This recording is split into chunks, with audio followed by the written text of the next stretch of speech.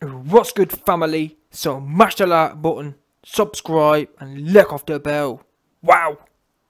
So kicking off right now. So, one of Usyk's, Alexander Usyk's sparring partners has spoken out on the situation and has essentially warned Anthony Joshua about the skill level of Usyk's.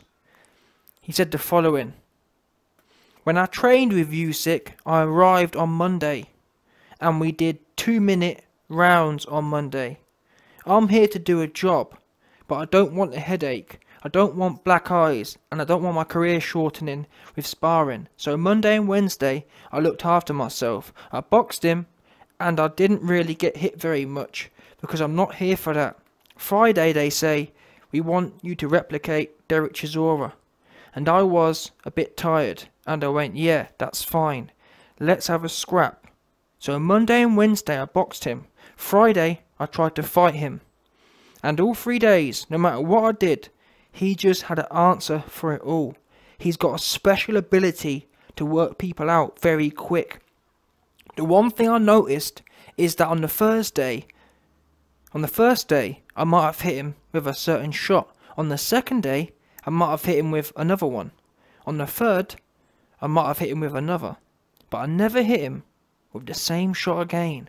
I never hit him with the same shot twice. Even with something as simple as a left jab. You don't hit him with it twice, because he works it out very quickly. He moves the best. He moves better than Tyson Fury. But he's 4 stone lighter at the same time. Pound for pound, there's not much in it. But he just moves so well. I've not open sparred welterweights, but I've body sparred them and been in the ring with them. And he's as agile and as quick as a welterweight, a world-class welterweight at that. That's how well he moves. He's a very special fighter.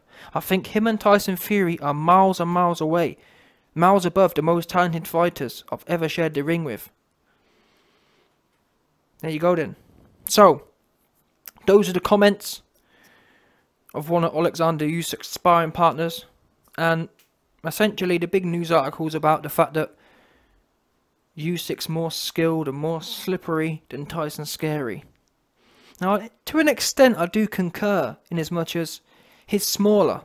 Tyson Fury has long spindly legs and he's quite gangly. Pound for pound wise, Fury is much more gangly than Usyk. He's much less of an athlete than Usyk, in my opinion.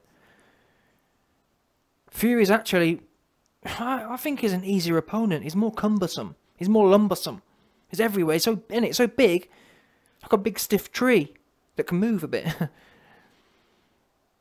Naturally, the bottom line physics of it, the bottom line physicality of it, 6'9" versus 6'3". Well, simple as that. That said, it works both ways. What Fury gives up in mobility and just sheer size being an obstacle, being big and in the way, i.e. easier to hit, what he gives up, he makes up for in weight.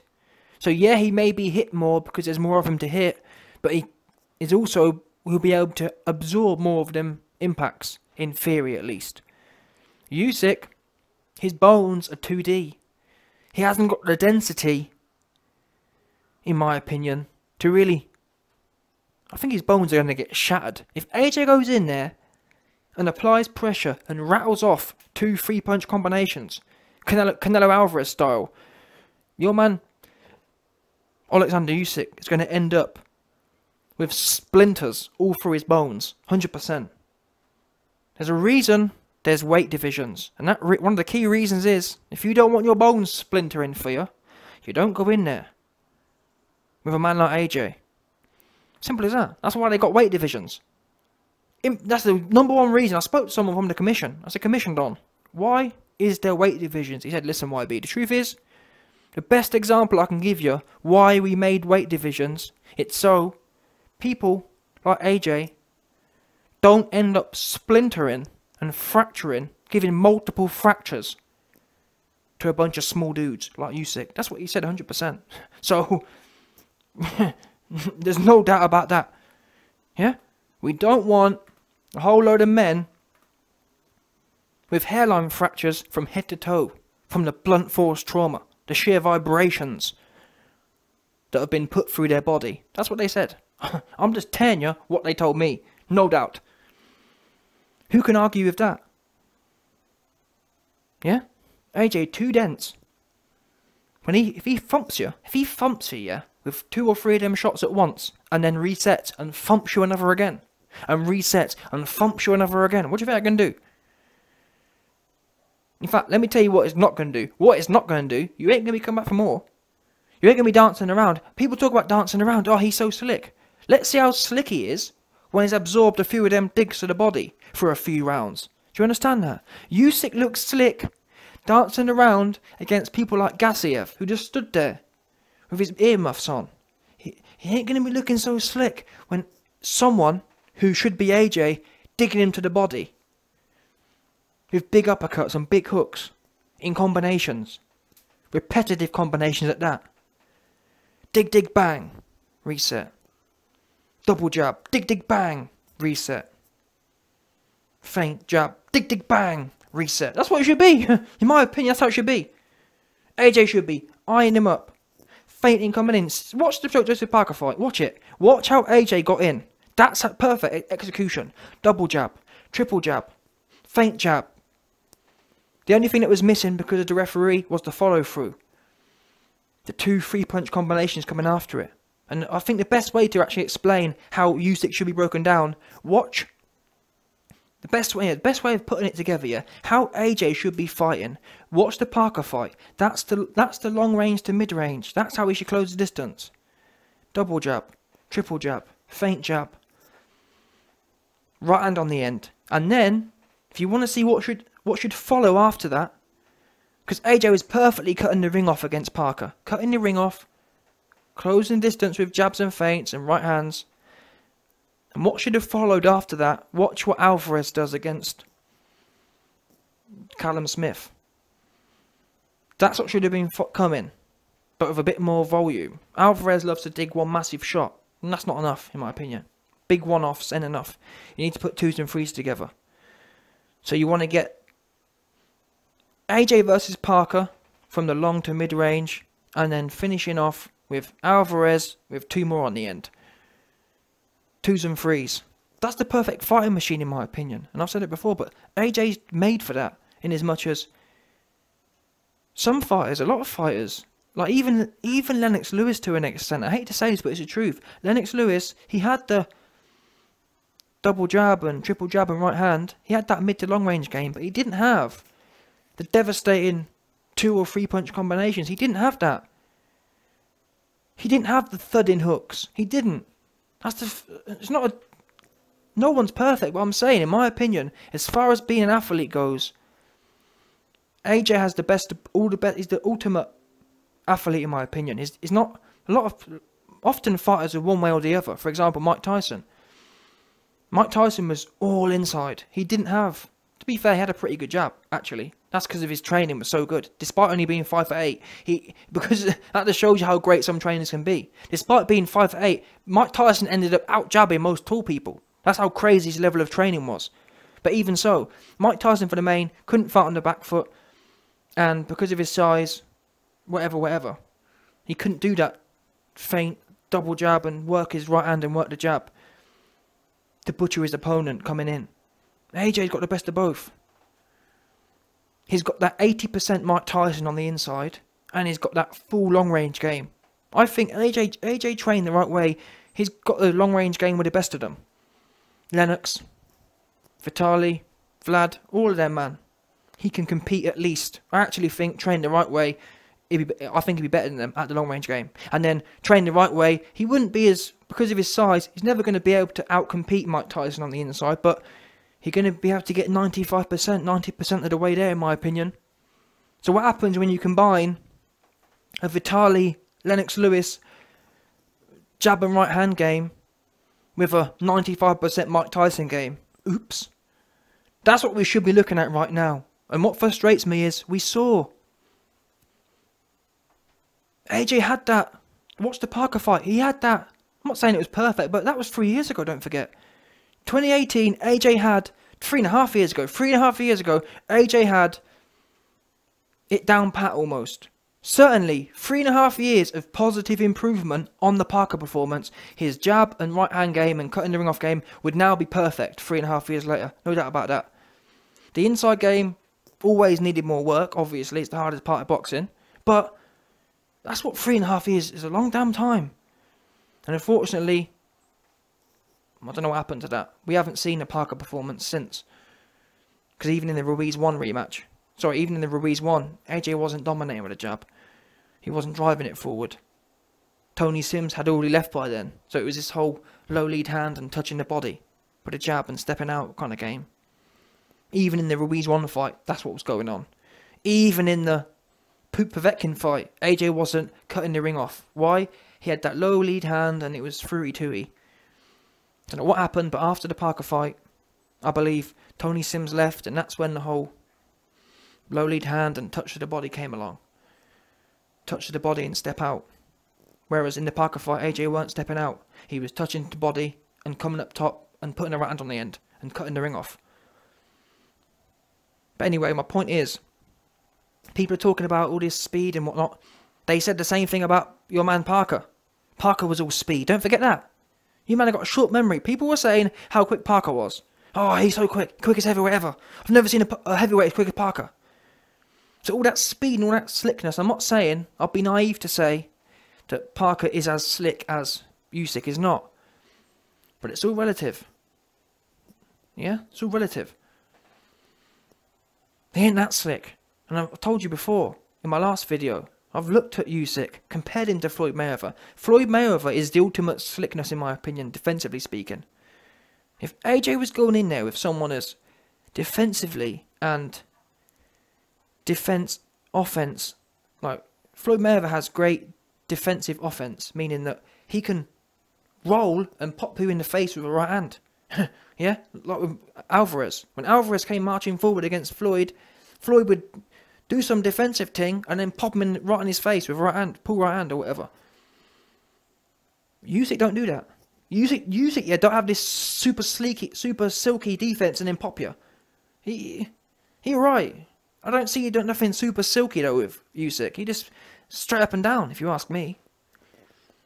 And it's interesting that look at the Lomachenko fight. Lomachenko went in there with Teofimo, and where was all that stuff they'd be talking about? Don't get me wrong. Towards the last part of the fight, he schooled Teofimo, but my point is, Teofimo weren't doing nothing special. All Teofimo did went in there big and strong and with a good jab. And Lomachenko looked average for 7 rounds. So, this whole hype, no one has ever big manned Floyd Mayweather like that. No one's ever gone in there with Floyd Mayweather and just stuck a jab in his face and he's been lost, not knowing what to do. Is my point. Usyk has been lucky enough, he hasn't gone in there with no young talented bucks.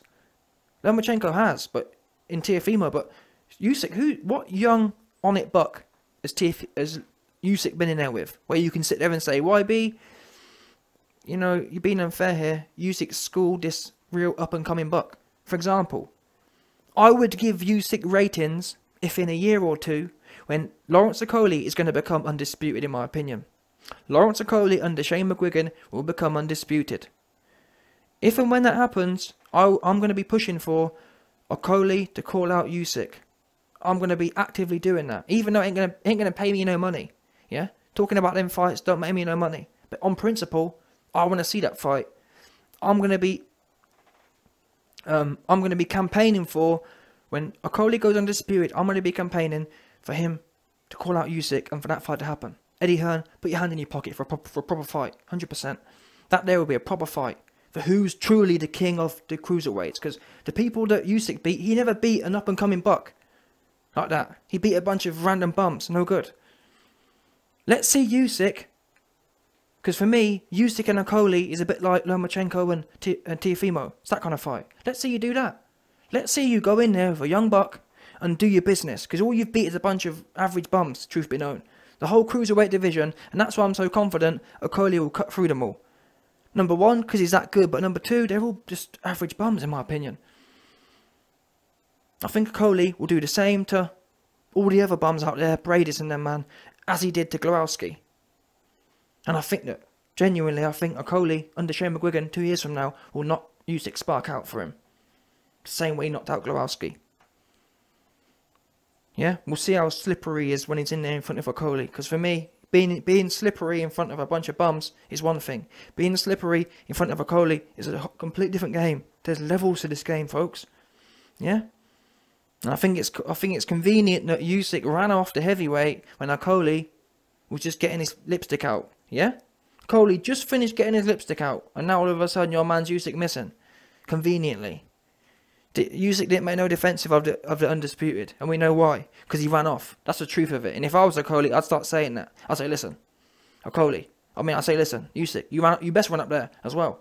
Yeah? You best have run up there, because me and Shane, we want you bad. Yeah? Me and Shane have just brushed our lipsticks off for you. No doubt. 100%. But anyway, we can talk about this. All of Usyk's sparring partners can come out and talk about the sparring and whatever else. End of the day, we'll see how slick the sparring is. We'll see how people run, well, he's better than Tyson Fury. Who said Tyson Fury is any good? That's another thing. I'll just give you a big thing about Floyd Mayweather, yeah? Floyd Mayweather is the slick one. That's what I gauge on a gauge of 1 to Floyd Mayweather. Fury doesn't do any of the stuff either. I've never seen Fury do some slippery stuff and counterpunch. I've never seen Fury genuinely, seriously counterpunch. Never seen him do it. Despite going in there with people like Wilder, who's sloppy. Still didn't see Fury counterpunching. I saw him getting caught and knocked out though. You understand? In that first fight. Despite how sloppy Wilder is, Fury still couldn't counter. He ended up getting knocked spark out instead. That's how slippery your man Fury is. Oops. But to be fair to Fury, at least he's been in there with decent people like Wilder to an extent. Your man Usyk hasn't even got someone like Wilder on his resume to be knocked out, if that makes sense. It's all well and good knocking Wilder, or knocking Fury, but Usyk, you don't have a Wilder on your resume. You don't have any of these dudes on there because it's not really your fault as such because your division's so weak. But either way, your fault or not, to get these kind of accolades you're getting, he's the best, better than Fury, and he's better than this, he's better than that, he's the best ever. You have to have done something, and he hasn't. And it's not even for me about the fact that his opponents haven't been all that. If your opponents aren't all that, like when Mike Tyson was in there with people who were not all that, he knocked them out. Do you understand? That's what you do with people who aren't all that. You knock them out. That cruiserweight we're talking about. Usyk ain't been doing no knocking out. Usyk's been doing 12 round 50-50s. That's what he'd be doing. If you're that great. Bear in mind, we're not talking about 140-pounders here. We're talking about 210, 215-pound men. Don't forget as well, the Usyks, yeah, the cruiserweights, really, they're the old heavyweights. Usyk will weigh in about 210, 215 for a cruiserweight fight. That's heavyweight. Mike Tyson was only 217 in his prime. Oops. There's no excuse. No excuse to be going 12 rounds every day, every night. And that's why my man, yeah? What do we know? Usyk went in there with Glowacki. What did he do? He went 12 rounds. Oops, your man Usyk so good. He went 12 rounds with Glowacki. What did my dog Okolie do? And Shane McGuigan. They smoked Glowowski's nuts for him. Smoked him for him. Didn't win a round and got smoked in round 7. Yeah, that's what we do to them average dons. They get knocked out, and I believe Okolie under Shane McGuigan is going to knock them all out. Bradis. All the ones that your man Usyk went life and death in 12 rounds with, I believe Okolie and Shane McGuigan are going to knock them all out. Why? Because they want it like that. Because they want true greatness. True greatness isn't, well, I'm truly great, but I'm going to go 50-50, 12 rounds. No. Shane McGuigan and Okolie plan to knock everyone out, and rightfully so. That's what greatness is. Not, well, I'm super great, I'm the best boxer ever, but I'm going to go 12 rounds with bums. There's nothing great about that.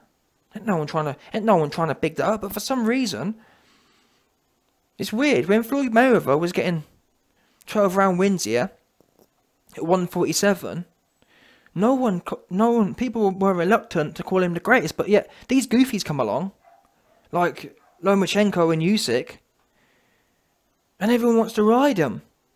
I wonder why that is. Oops. Yeah, obviously. We know why that is, but I find it super suspect myself. How can you diss Floyd? For me, I think they're all boring. I'm going to be consistent. I'm not going to ride certain dons because they fit certain characteristics. Me, Floyd's boring, Usyk boring, Lomachenko boring. Don't tell me, but the way some of you mans are, you'll diss Floyd, and then, oh, nah. Usyk this, that, the other. Usyk's is boring and worse than Floyd. At least Floyd, you can watch and think, wow, he does some cool stuff. I've never seen nothing super slick with Usyk, to be fair. He does something slick, but I've never been truly amazed. When Floyd was in there with Alvarez, that was amazing. Simple as that. So, no one's beat Alvarez like that. No one. Yeah, he was young, but he was still 50 fights in. And as far as sports go, 23 years old, really, as a man, is when the men peak. Men peak at 23, 24 years old. Everything over that, in terms of, I'm talking about genetically speaking. This 30 years old, yes, you can be strong then, but don't forget, humans used to die at about 25 years old. 22, 23 is when you're actually at your peak. Especially when you've been training since you was 8 years old. But anyway, we'll see what happens. You've heard the hype from the sparring partners. I'm just ready for this fight now anyway. Either way, I'm ready for it. Because I believe AJ is going to either Ruiz 2, the life out of Usyk, or he's going to knock him out. Either way, it's a win-win. That's why, if you've got any money, AJ points or AJ to win. Put a bit on both in my opinion. AJ points, AJ overall win. I wouldn't bet on the KO myself. Well, I'm not doing it anyway. I've got points and I've got overall. The KO, I haven't seen enough to back it. I would do.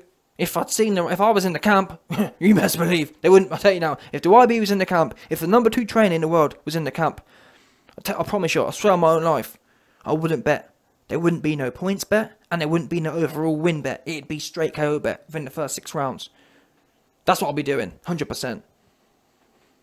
Yeah, and I'd even ring the bookies up and ask them, listen, I want to put a special bet on. I want to put a bet that his head's going to come flying off. Yeah, like one of them toys. Woo, you know, go spurting off. AJ would be hitting him so hard to the body, yeah? Be hitting him so hard to the body, his organs would start bubbling up. From the friction. From all of his organs sloshing around, yeah? His organs would be doing so much sloshing, the sheer friction would make him bubble up.